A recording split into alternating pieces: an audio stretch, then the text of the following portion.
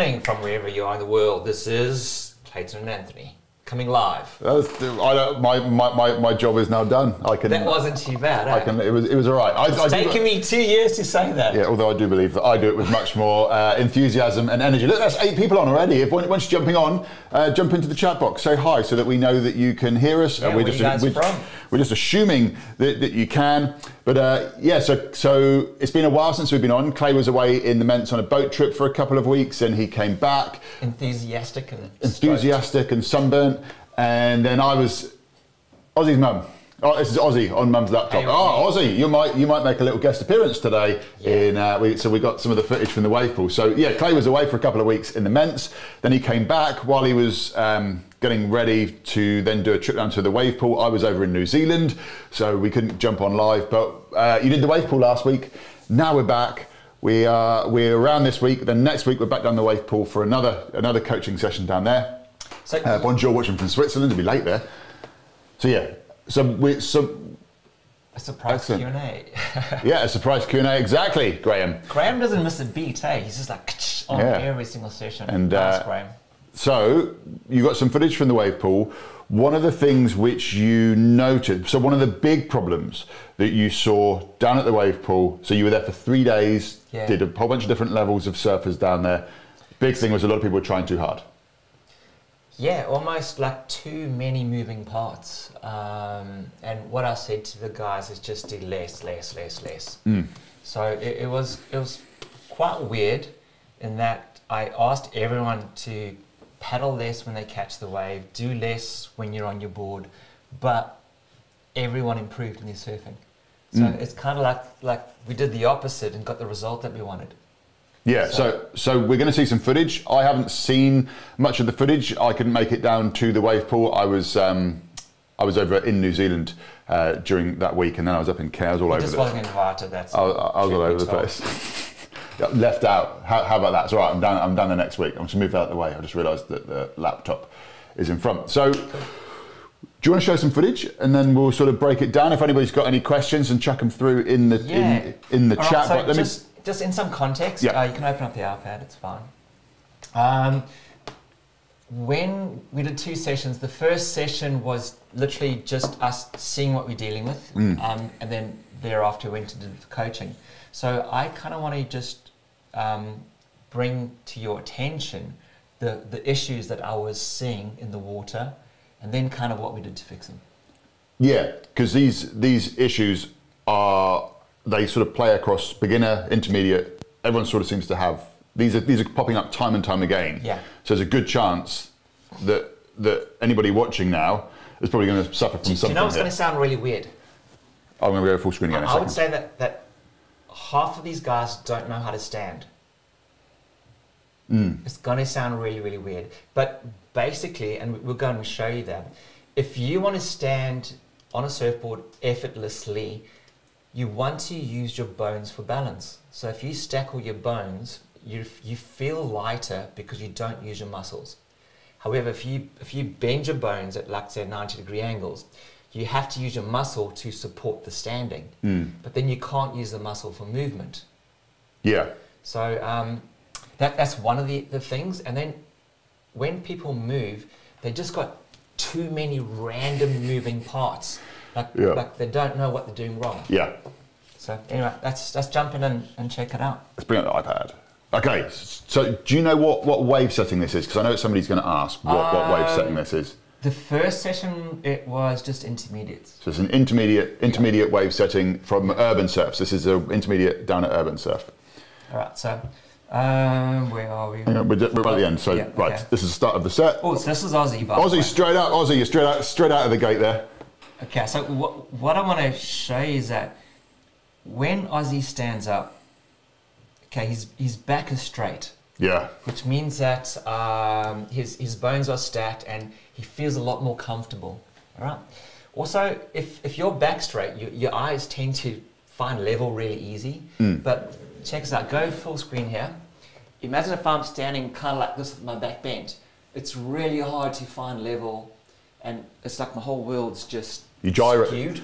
Your gyro's gone all a pot. Correct. All right, so Ozzy, lovely bottom turn. So this is a good example. Yeah, because on the bottom turn, there's no tension there. Look how quickly he gets to the bottom and pivots, and you can see he's standing up straight. Yeah. Okay, so really good posture. He's surfing in the pocket of the wave. So over here, we call this a strike distance. Aussie is pretty much hitting everything that he needs to hit inside of the pocket. A lot of guys surf their strike distances out there. Yeah. Okay, and the problem with that is that they're always looking to the future, trying to hit the future. Yeah. Which never pans out well. All right, nice crack off the top. Now, have a look at the person at the back. Look at that stance. What's wrong with that, Ant? It's kind of chest down to the knees. Yeah. It's almost like the hands are going down as if like I'm going to try and push myself off of the water to hold myself up. Correct. Right. So if you were to dive into a swimming pool. With us, you'd put your hands out in front, bend over. And, right. So that's almost the posture. Yeah. Okay. So I'm thinking that this person's worried about the takeoff and worried about nose diving. But the body language almost supports nose diving and diving into the water. Does that make sense? Okay, so they're not thinking about where they're going, what they're wanting to do. Well, Now, they made it though, they didn't stuck it. okay, so he made it, back is bent, lots of tension. So that he's not using his bones for weight, so he's not light on his feet. He's actually quite heavy on his feet. And then if you've ever held the... So imagine I'm walking around with a cup of water. Look, my back is straight. It's really hard to hold the cup like this and walk around like that. All right, so now the other thing, people don't randomly walk around and just drop coffee. Okay, so what happens is you're not supporting your hips. It's almost like the hips are doing all the bending rather than the knees doing all the bending. Yeah. So I'm going to zoom into this little guy here. Oopsie, let's clear that. And zoom into this. Okay, watch what happens. So the person's going along, bang, drops coffee. Yeah. Okay, so it makes the chest bend to the knee, which locks all the muscles and makes him stiff and tense. Yeah. All right, and then carries on. So he's standing up. Now, if you look at the arms, the arms are... Okay, so this surfer, his intention was to go up. Yeah. All right, so let's say he wants to do a jump. However, his arms go left and right. So do you think that the potential to jump up was matched with how his body moved? I know. No, so he's not quite hitting the target, he's not hitting the mark. So he's got too many moving parts on the arms. Now watch this. What happens there? Bends the back. Yeah, the chest goes towards the knees. Okay, watch that. Starts to drop the coffee, catches the rail, falls over backwards. Bang. Okay, so we've got another one here. Let's watch this. Takes off on the wave. It's the if you're wondering, that is the 360 camera on his back. Yeah, so it's just from we did film a whole bunch of point of view stuff. So here's another surfer whose back is really touching the knees. Yeah. So it makes all kind of see how he catches rail, and watch the arms go a bit wobbly and all over the place. Okay, now had they have just stood with a straight back, they would have nailed the takeoff. So that bent back with the arms down is leading to them being stiff. And when they take off and hit the bottom of the wave, the arms are going all over the place and they're losing control. The weird thing is that it's almost counterintuitive. Your body sort of naturally wants to, I suppose, make itself smaller and try to protect itself. But the reality is we need to do this, which seems like the opposite thing. Everyone wants to do these three things. Catch a wave, do a pop-up, stand on the board and balance and surf. Yeah. Okay? So if I had to ask you a question, how do you find balance? What do? Stand up straight. Yeah. So another way of posing the question, if I asked everyone online to do a handstand, how would they handstand? And they would try straighten up their body. Yeah. And so the reason why I'm saying like that whole idea of standing up straight is all we need to do. However, when you feel like you're going to fall over, it's this whole thing of hands go out because you're constantly trying to protect yourself. So hands go out or your hands go behind. And so that idea of standing up straight is the one thing that we need to do. Okay, but so for some reason it never happens. correct, because we're worried about our fear. Yeah. So, all right, check this out. So imagine that we're standing up straight, right, and we're in a bus, and the bus wants to start to accelerate. All right. All we have to do is move our hips about 0.5 centimeter in the direction we want to go. So watch on the screen there. It's literally just that. Yeah. That's acceleration. Now let's say the bus is stopping. I could almost just do this and I won't fall over. Yeah. So see how subtle those movements are? Yeah, really subtle. So in surfing, you just need to do subtle maneuvers with your hips and you'll have control. Now what would up and down be? I bend my knees. Notice my back doesn't move much. Okay, so that's compression, extension. However, we got guys doing this. Yeah, right. And then the arms going nuts on compression, extension. Yeah. And then we got guys standing on the back foot. So those subtle hip movements aren't there. So when the board accelerates, they're winding down car windows. So pretty much if most of these surfers did less and used their bones for balance and kept their body straight, but then wherever they wanted to go, they just subtly moved onto the front foot or the back foot. But a subtle movement as opposed to the big movements that most of us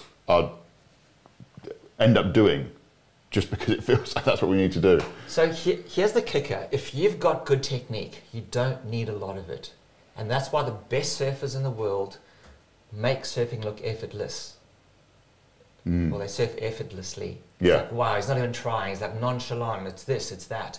And that's what it is. It's you figured out how to do it, so you don't need a lot of it. But those surfers that move poorly, you got to make up with a lot of effort to try to get that thing working. And you see guys moving poorly, the backs are bent, so they're finding it hard to move. There's no compression because they're bending their backs and not the knees, so they find it really hard to get up the wave. And generally, the people that move poorly will want more volume in the board to make it unresponsive to bad habits.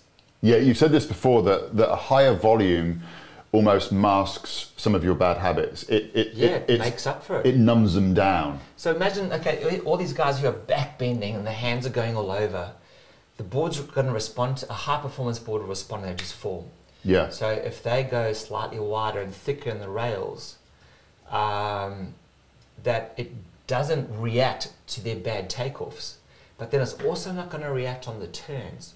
So they're going to try extra hard to then hack that high volume board around, and then they start almost picking up some bad habits where they're doing everything at 100%, and if they get it wrong, they don't know how to fix it. But the good surfers are doing stuff at a lower percentage. They may be surfing at 60%, where they've got 40 in the tank to give more, and they can still give less. So that they're being very attentive to how much energy they're using on the waves. Yeah. Yeah. Anyway. Excellent. So we haven't got any questions coming in yet. If you have got a question, chuck it in. We have got one question. Why is Slater's wave pool so expensive? Do you want to answer it? I'm happy to. Well, I think there's two reasons. One is there aren't so many waves per minute, so to speak. So like I've just come back from Urban Surf. There were 18 waves. So 18 sets in an hour. I think it's like about 13 or 14 waves, isn't it? 12 waves in a set. So and there's two sides. Yeah. Okay, so double that. So if you think about how many waves per session the guys are getting, where I think at Slater's you're only getting about 5. Yeah, it's not many. It's not many. Yeah, but it's so you're getting less waves per minute. So naturally the price of the wave is going to go up, and also there's the cost of the prestige of it being a Kelly Slater's wave pool. It's a bit like why does a Gucci handbag cost so much more than I've managed to get handbags into surfing? But why does a Gucci handbag cost so much more than just a handbag that you might just get from like one of your normal superstores like Kmart or whatever? Yeah. But it's that. But also, I mean, I remember seeing a speaker once talking, and so Tiffany's used to sell a paperclip. Okay, it was gold plated, but one paperclip, and it was like $2,600 for one paperclip, and that was because of the prestige of having a paperclip from Tiffany's. But not that I'd ever pay $2,600 for a paper clip. Yeah. But it is partly that as well. You're paying to be in Kelly Slater's wave pool. So there is that side of it. I think there's another wave pool opening up in South America, isn't there? Where you've got to be on the resort. You have to be on the resort or own a property on the resort to use the wave pool. And I think it's going to be quite expensive to use that on there as well. And again, it's a prestige kind of thing. Excellent. John said hi from a freezing Melbourne. So John, hi from a really warm Gold Coast. It's lovely outside. It is pretty nice today, although we will be down in Melbourne next week. So, look, no questions have come in yet. Did you want to jump back into some of this and just point out a few more things? Yeah. Okay. So first of all, on the takeoff, just stack your bones. Yeah. Right. So let's roll it through. Okay. So. I can't wait to see the bit of footage here. So he's tucked into a tiny little head dip, but the camera's up on the outside of the barrel. See this tube riding stance over here. What's wrong with that, Ant? Well, it's bending at the hips rather than crouching really getting down. A distorted skew of what it looks like. Yeah. All right. So that's number one. Now, do you think that you would be able to fit into that wave that way? So the lip's either going to hit you in the head, or it's going to hit you in the bum. And it's kind of, you've almost made yourself unstable. Yeah. Okay, and then the other thing is you're almost going to kind of wobble through that barrel, whereas if you just bend your knees and keep your back straight, you're going to have a lot more control over that. So, yeah, interesting to have a look at that.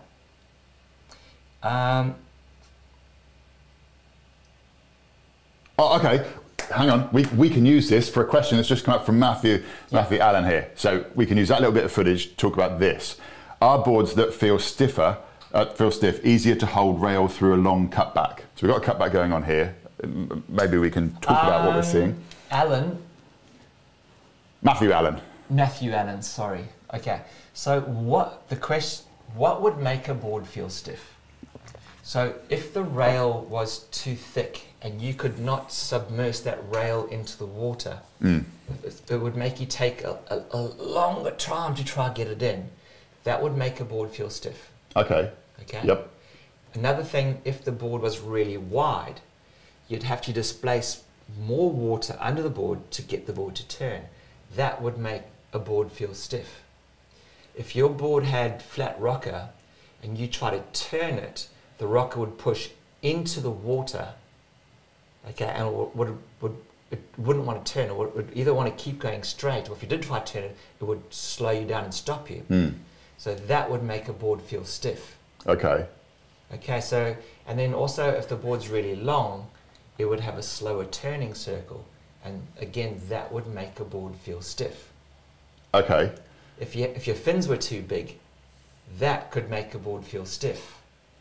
If your fins were set parallel rather than towed in, that would make a board feel stiff. Yeah. Okay, so there's a lot of things that could potentially make a board feel stiff. So let's just say that you've got a board that feels stiff. So I think the question is does it make it easier to hold it through a long cutback? So rather than having a twitchy, fast responsive board, one that feels stiff, is that easier to hold rail through a long cutback? So let's go to this wave over here. All right, so if we have a look at this line over here that's been taken, our surfer is, if this is a strike range over here, okay, he's already probably 3 meters away from the foam. So as the wave flattens out, if you have a flat rocker, it will sustain you through the cutback. But let's just say if the surfer wanted to do the cutback a lot more tighter, that flatter rocker would not allow for that. Okay, so if you're learning how to do cutbacks, a flatter rocker would almost help you maintain speed if you've tracked too far out on the shoulder. Okay, yeah. Okay, if you have a thin rail, you might catch rail when you're out there. So a fuller rail would help you maintain the cutback at a slower speed. Yep. And will help bring you back. What I've found, if I've been riding a board that I feel is a bit stiffer than some of the other ones that I ride, it's that holding. There comes a point in the cutback, and I'm one of those people that kind of probably goes out a bit too far for my cutbacks.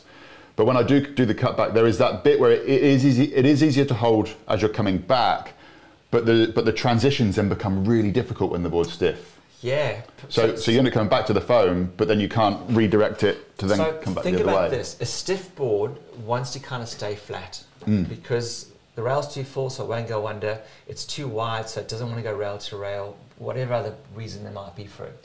So when you finally get it to turn, you hold that, and then as you finish the turning, it's going to want to stay flat, and then it's going to want to take longer to go to the opposite rail, which means that it's going to be harder for you to hit those sweet spots of the wave. But if you're not surfing well, when I say that, if you don't move your body well, you want those longer transitions to kind of get control of your thoughts and your movements. Yeah. And then to potentially surf the board and the wave better. Yeah, so let me just get rid of that screen there. So on a longboard then, for example, so when we've taken the logs out, your log's not, it is the log. So when we've taken the logs out, on those, obviously that's a huge, you've got 9 foot 6 of board that you're turning around. But what I've found then is when you come back and you hit the foam, you've really got to readjust yourself to get back on the tail to almost pivot it. Yeah. Otherwise, it's... So there's many sweet spots on that board. Like if you want to plane, you kind of want to stand middle or to the top front. If you wanted to pivot, you kind of got to be right at the back. If you wanted to just roll on a gentle bottom turn, you almost got to step across the string or onto the rail more just to get it a roll. So you have to be in a stance where you're comfortable to move on a longboard. So if you've got a super wide shortboard stance on a longboard, they're really stiff and really hard to move. But if you've got a narrow stance where you can do easy crossovers, you can shift your weight really easy. So a shortboarder's stance on a longboard is different to a longboarder's stance on a shortboard. It's fun. It's fun getting to discover all these different vehicles. It's but hopefully that answered your question. We kind of went off on a bit of a tangent there talking about longboards. You pointed at something then. I want to go back up to this question here. So Pete is asking, I have found that when you twist to a front-on stance, you don't bend at the hips so much. When standing side-on, do you tend to use the hips rather than knees? Yeah. Okay, so that's a really, really good answer. The reason being, your knees aren't designed to bend sideways because it's a hinge joint. Yeah. So it's kind of like a hinge where it just moves. It can't. They don't bend sideways. So when you face front on, your knees hinge more efficiently forwards. But when you side on, because your knees don't like to hinge, what happens is the hips hinge. Yeah. And then you start surfing wrong. So most of these people who are struggling to keep their back straight are in a side-on poo stance, and they're using their hips rather than the knees. Yeah, excellent. Louise is saying hi from a flat Sunshine Coast, also very flat Gold Coast. Hi from Taranaki, west coast of New Zealand. Great. Hopefully it's a bit warmer over there than it was last week when I was there. We've already done that one there. We've done that one there, we've done that one there. Okay, we've done that one there. Right, let's go to, speaking of urban surf, a bit of a broad question. Is there an ideal a broad question about a board. Is there an ideal board to use at the wave pool in your eyes, specifically cruiser setting? Now this is interesting because you wanted to, the next time we go down, was to take your really small wave board and test it out in just that cruiser settings. I almost wanted like a weaker one. I'm gonna grab the board. Do you want me to grab your one or that one? My one, it's fine. All right. So you wanted to go down and test this out in the cruiser setting. I'm just trying to grab it, everybody, without damaging it. Okay, brand new board. It's coming in. Hang on. Give a hand there. It's all right. It got stuck in the rack. And I'm stuck behind lights and all sorts. You'll hear me come back into the camera in just a second. Nico ran over to help me. Technical difficulty. It's all right. I'll be back shortly. I'm back. Okay, stand up next to that thing. Look how tiny it is. So this is Clay's, not mine. But I would, it's just come to that bit, like the, whatever it's called, in your collarbone. So hold the tail up so they can see the width of the tail. Okay, so it's got a super wide tail. Look at that thing. Okay, but hold it up that way so you can see how thin the tail is. It's paper thin over here.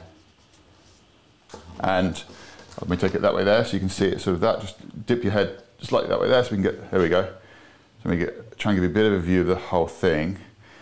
I'll do like one of the 3D things that you can do when you go onto a surfboard website where you can rotate it around. That is my tiny wave board. The bottom is a? It's got tons of V in it. I don't know if you can see it. It's really hard to see because of the white. Just go more of an angle. It's a quad setup. I don't know if you can see the V there. You can see it looks like it's got a spine through it. It's got tons of V in it. All right. So that is that board. I'm going to place it just down here on the table for a second. So, and quite wide as well. It's the widest board I own. It's actually quite wide. Yeah. So I won't put it like that because I'll end up dropping. So I'll just put it there for a minute so I can get back in. So going back to the question is, do you feel that there is an ideal for use of the, because so that's one that you want to go down and try at Cruiser. I want to ride that in the weakest wave in the pool setting. And tell us why that is. Why would that board, now that you've seen it, why would that board be useful on such a weak setting? Because it'll feel like I'm skateboarding out there. Okay, you're still not, but why? What is it about that board? So if you're going to a wave pool and you're going to surf a really weak setting, stereotypically, most people on a Cruiser setting would probably grab a really big longboard or a soft top. You're going to take out the shortest board in your arsenal, and I did say arsenal. Most people would go, why would you take out such a short board? How's that going to work? Okay, so you got to understand something about the wave pool. The bigger the waves are, the messier they are. It's not the ocean, it's a pool. So all that water breaking towards the shoreline has to turn and go back out to sea. Or back out to the pool. Yeah. So the more waves that come, the more wobbly and messed up the waves get. So the first wave is always the cleanest, but it's slightly fatter and not so great. Yep. Second, third, fourth waves are really they're good, but then after that the waves start getting a little bit messier. Mm-hmm. Okay. So the lower the setting, okay, in other words, the less water that's going towards the beach, the more perfect the waves are. Okay, yeah. Okay, so if I can ride a smaller setting, the wave's more perfect, but it's weaker. Is this the reason why so many people really rate Cruiser turns then? So at Urban Surf, we've got Cruiser, which I've ridden Cruiser. I didn't like it. I thought it was way too weak. Yes, okay. Wow. Really weak. So if it's weak, you're not getting enough speed, hence the flatter rocker and the wider board. That thing's going to fit into the wave where you can start doing turns. So I'm super excited to go skateboarding on that thing in the wave pool on some weak, perfect waves. Okay, so a little bit that I was alluding to that I was trying to edge Clay into it. So the reason why that board there is really good, you've got the width on the board for that gliding in, you're paddling in. Yep. Extra width from there, so for a little bit for the extra volume as well, but more so that wide tail is what is giving you tons of lift and push. Yeah, that's what's giving you the lift and the push on that small wave. Yeah. So going back to John's question, if you were to surf one of the weaker waves at a wave pool and you wanted to take in a shorter board, you would want to be going for that. I know that a lot of the time we're talking about don't go for the wide, small, flat rocker, but you almost do in this case? Or are you going to... the wide tail is the bit, I suppose I'm trying to get at here. Urban Surf's a bit weird because there is quite a bit of push on the wave. Like there's a surge of water and you get quite a bit of speed. But it's not a wave where there's a lip throwing that you can bank off all the time. Mm. You normally get up there and it feels like the wave doesn't quite push. Okay, yeah. Push you back down, so you have to actually turn and twist and go back down. Now, the faster your board is, the more you go to the shoulder, and the less the wave helps you. Okay. So kind of like more of a performance-y board does allow you to surf the pocket more, which makes the wave easier to surf and easier to do turns. So if you have got the standard flat, wide, high volume board, you're going to get pushed out to the shoulder. Okay. Yes, you'll get length of ride. You'll probably go from the start to the finish. But when it comes to doing turns, you're going to find it quite difficult. Okay. So John, hopefully that kind of give you, I don't know if it's answered your question directly, because I don't think that there is a perfect board, because it also depends upon how you like to serve. Well, perfect for what? Perfect for length of ride. Perfect so that you don't get okay. Let's say injured. I'm gonna take control here. Let's say that you go into urban surf. You're going to surf the cruiser setting, but you want to do some turns on it. Okay. So you don't want to just stand up and just go to the end. You want to stand up and maybe try and do 1 or 2 turns. You're working on your turns. Okay, so it then depends. Like, are you a beginner, an intermediate surfer, an advanced surfer? Intermediate.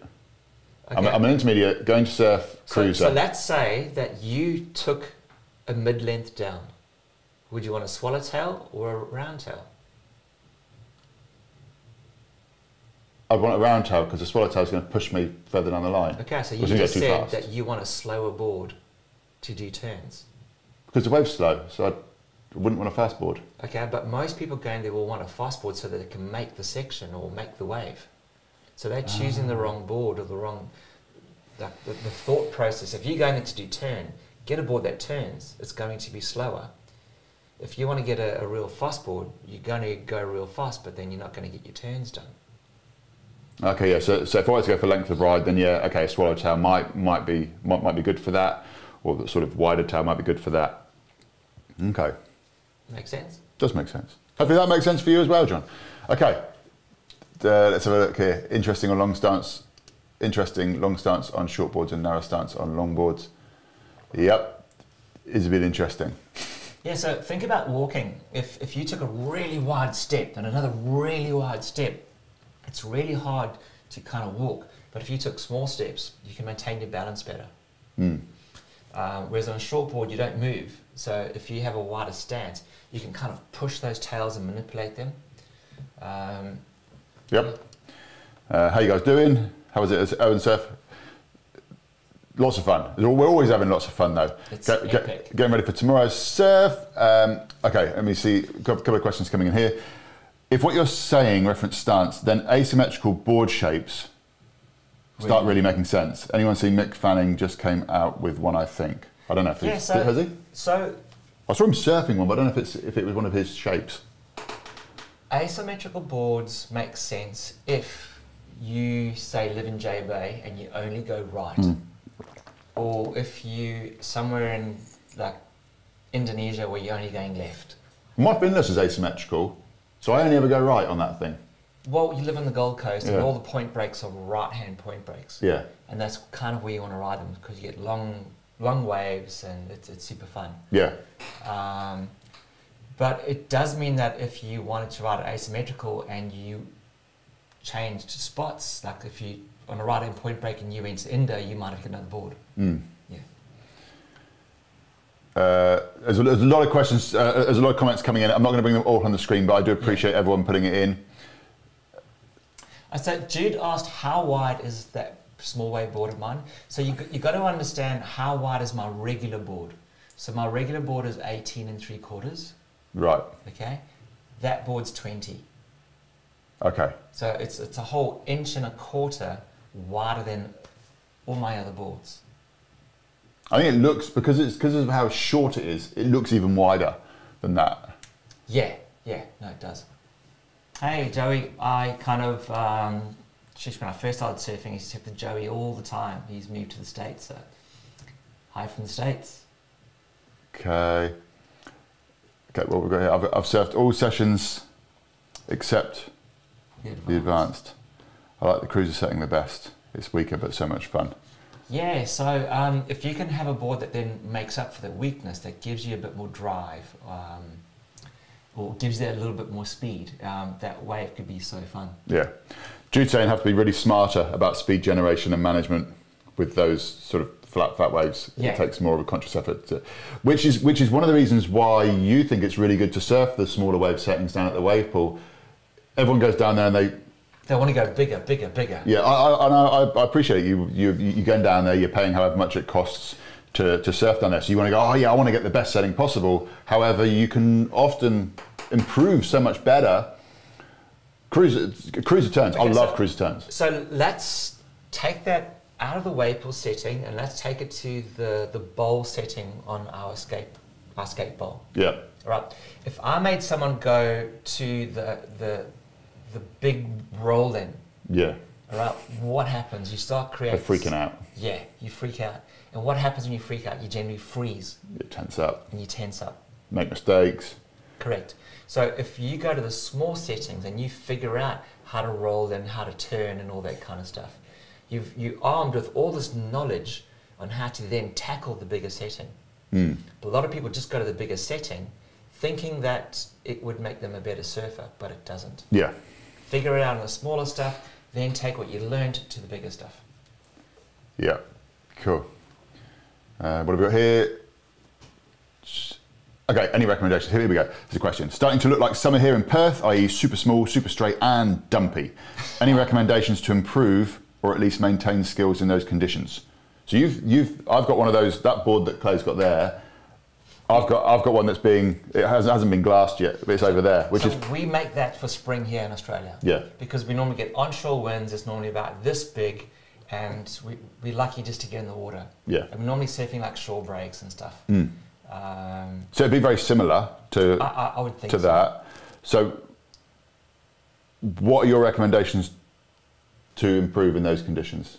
Or at least maintain skills? What are the things that you're trying to achieve? Like if it's tiny, I'm having fun on that. Yeah. But I've also got a mid-length, a longboard, finless, a twin fin. So I have got various tools to make me surf when the waves are crap. Mm. Because I don't want to have to go to gym. Like I don't want to have to do the other kinds of training because I'm not really that type of person. I would much rather surf. And if I can't surf, and it has been a while, then I'll drag myself off to gym reluctantly. Yeah. Yeah. So one thing that you've always got me to do, even when the conditions are crappy, is to either focus on doing one thing, or if it's closeouts, okay, make use of that closeout section. Just go out there and just go for it. Or and those are gifts. They close out. It's an air section. It's a 360 section. It's like there's low stakes. Zero 360s have happened. But then even taking off and going the wrong way on a wave. I mean, you could call that. You've got me to pull in. You've got me to take off and go the wrong way into the barrel. Yeah. So I mean, see how long you can go before you fall. Yeah. Yeah. So they're throwaways. So if you just look at it like throwaway ways where you get to try things again and again and again, it will keep you fine-tuned and you'll see stuff. Okay. Question. Do you know the answer to this one here? Does slackline affect negatively to surf stance? No. Slackline, you're pretty much in surf stance because you're facing front on. Yeah. If you try slackline side on, it's really difficult. Yeah. Let's give a look. What else we got here? We've got some people sharing some of their experiences with boards there. Enrico, Takeoff Photography, has shared some stuff about the boards that he's riding. It's underneath is nice. So with Enrico, you said that you're a big dude. You're riding a 6-0 and not getting good turns, you're digging the rail.